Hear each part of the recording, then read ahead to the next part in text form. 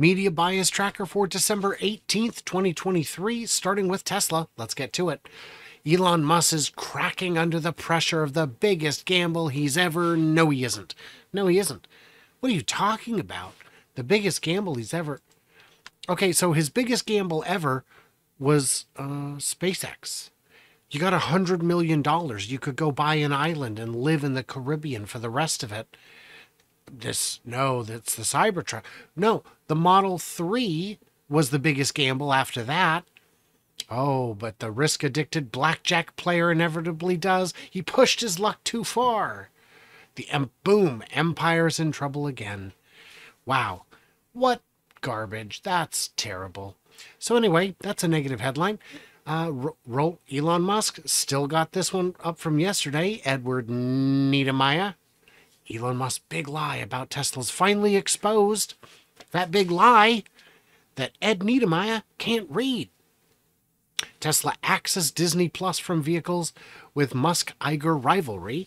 So, we don't know what's going on there. I believe the headlines are saying this has something to do with the tweet that resulted in Disney suspending ads on X and Elon saying, hey man, if we're going to hit each other in the pocketbooks, let's do it. It's a terrible thing if true, but let's not let our petty grievances. It's a negative headline either way.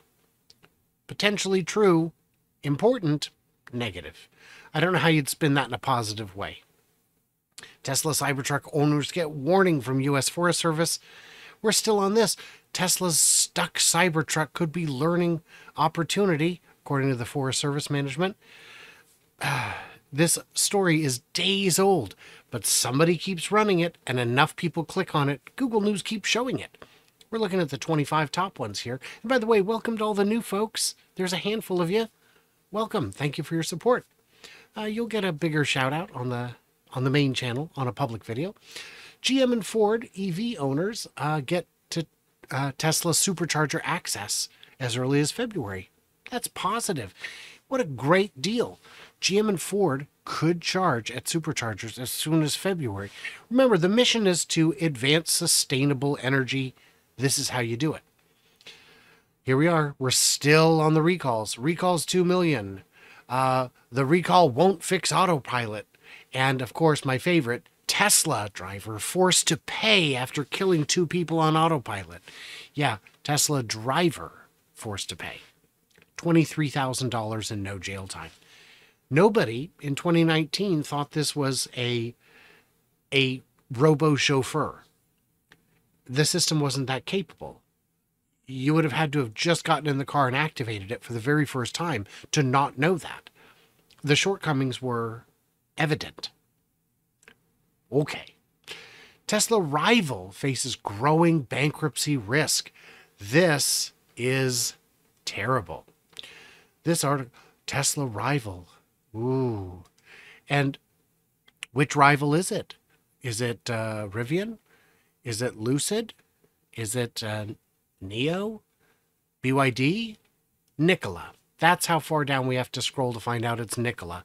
Nikola, not really a Tesla rival today. They only make the Semi in hydrogen and perhaps hydrogen and perhaps battery versions. And Tesla really hasn't rolled out the Tesla Semi yet. Not really a Tesla rival. But okay. Terrible. Lazy. Swedes support the strike. Yeah. Tesla's hiring an expert to problem solve. That's pretty good. I think I rated that neutral. Nordic investors push for collective agreement. Just the facts. Just the facts. Neutral. Good job, Tesla Roddy. Good job, Maria. Germany ends EV subsidies in latest blow to Tesla. Now, we covered this yesterday, but here we are. This is 4 hours old again. It's a brand new article with the exact same headline. Really? Germany ending the EV subsidies is a blow to Porsche with their Taycan, Audi with their Quattro, Quattro, right? Which is it? You know the one. BMW with their iX and I series, Mercedes with their EQ series. There's a lot more manufacturers in Germany than just Tesla. And it is a blow to all of them But why would we put that in the headline? Those don't drive clicks. You think people are clicking on stories with Audi in the headline? Even Audi owners don't care. News about Tesla stock, exciting news. That's positive. Exciting news, positive. Same guy, two outlets. Well, Google listed it twice. And Tuberville's bet against Tesla cost him $2.8 million. We talked about that. It's just delightful to see a nefarious plan backfire. Don't short the market, Tommy. This is still here, 2 days old. It feels like more than two. It's probably almost 3 days old. You can get a new Model 3 for 20 grand in New Jersey, maybe. It has to do with stacking state and local incentives atop the federal one. You may qualify for some. You may qualify for all. That's a positive headline. 20 grand for a new Model 3. Baby. Car recall check. Tesla, Mazda, Lamborghini among 2 million recalled. Fondly. No, it's ridiculous. I just love it. The Lamborghini's got to be 500 of those cars. The Mazda's got to be, 10,000. And the Tesla is 2 million. So if you add up Elon's net worth and mine, we have a combined net worth of like $280 billion.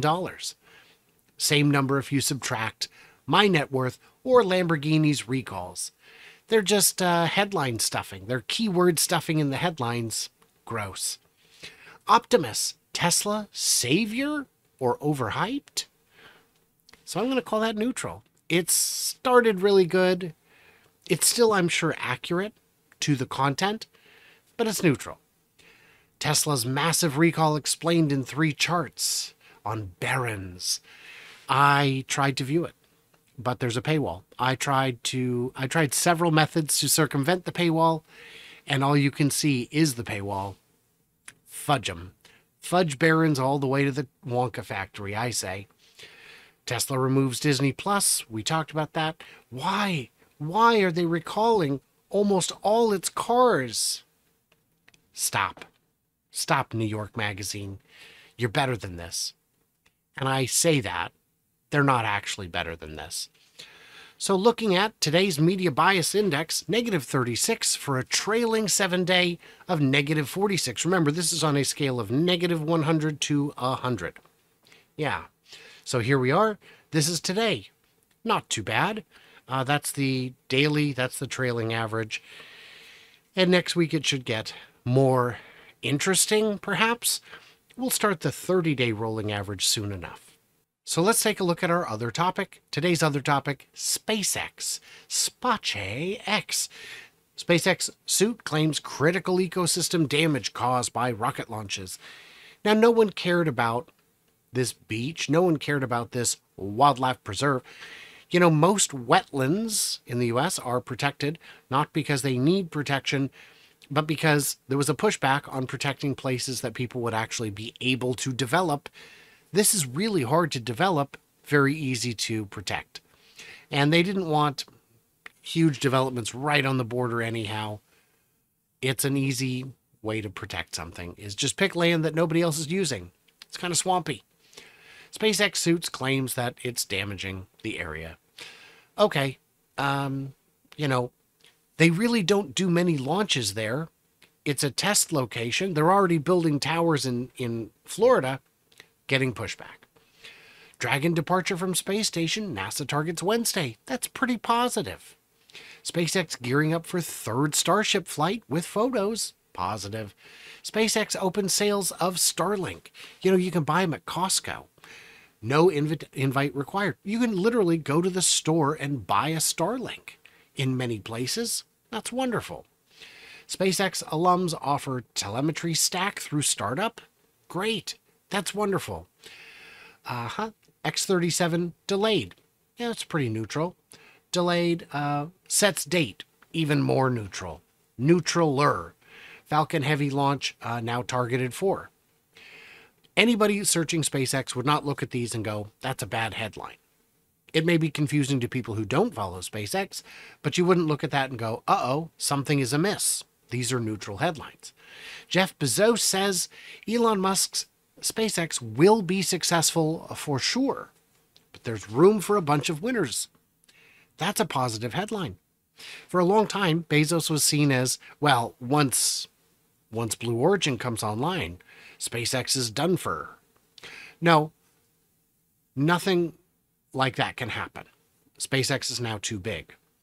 If Blue Origin comes along and has a equally good launch capacity for an equally good price, they'll both succeed more or less equally. It's really going to be tough for any launch provider to get costs lower than what SpaceX has, and SpaceX appears to have a positive margin. Will Amazon become SpaceX's biggest customer? That's a positive one. Launch tonight, everything you need to know, neutral. Furious. SpaceX furious that the government won't give it free handout of nearly $1 billion. Are you stoned? Or like for real, futurism? Or are you on drugs? Because what do you? Okay, there was an FCC grant offering, so to speak. There was a request for bid, and SpaceX said we can provide this much internet to this many people in these locations, rural areas that do not have access to internet, at this price. And if they win the bid, then they get money to make it more affordable to people who live there. People who live there can still get it. This would have made it more affordable. Because the government kind of has an obligation to make certain things available, and it seems that access to the internet is kind of a right that a lot of people expect. In these communities, they're giving out billions and billions to people running wires through towns. There are some decent solutions out there. There are some really bad ones. And this one is not. This would have helped a lot of people. SpaceX had until 2025, I think, to get their 24 or 25, to get their speeds to a certain level. And here we are in 2023. Too late. Your speeds aren't up to snuff. You're out. Like, we're out. We have 2 more years, and our speeds have been improving as we deploy more satellites. Tough luck. Tough luck. I'd be furious if I lived in those areas. If I'm the one who now has to pay more. Very, very bad headline. Scrubs launch, Dragon departure, and I don't remember. Oh, no, we got these in here too. South Texas organization sues. That's negative. Birds, negative. Direct to cell phone tests. That's positive. That's going to happen. Apparently, they're going to be able to test, can you successfully make a cell phone call directly to Starlink? This is gibberish, so I skipped it. Agencies caught in environmental crossfire. Come on. So many headlines about the same thing. Shouldn't there be more Starship news? But okay. Postpones, new date, and first batch of direct to cell. I think I rated that one positive. And SpaceX yet to select which launch pad. Neutral. Nobody cares. And this was the last one. Yes. Days after announcing a deal with SpaceX, Amazon seeks to dismiss lawsuit. I rated that neutral. It's kind of good news, but it doesn't matter. It doesn't matter. Anyone who cares doesn't care about this, except for Steve Moleman. Yeah. So how did SpaceX do? Media bias. +8. +8. So if you compare that with Tesla's coverage, it's all down here. Tesla hasn't had a single day above 0 on the -100 to 100 scale. And yet SpaceX debuts at +8. So there's more going on that's affecting these headlines. SpaceX doesn't advertise. They don't get good press for advertising. GM had very bad numbers 2 days ago when we covered them. You say, well, the news is just bad this week. Yeah, but the news is bad a lot of weeks. We'll see how it unfolds over time. So this rolling average will get more exciting, and we will next week start tracking the other companies over weeks to get better lines. And this is going to get a whole lot more crowded because I will be adding in the ones up above that are part of the thing we track. What did I miss? What did I misunderstand? All that good stuff. See you on the next one.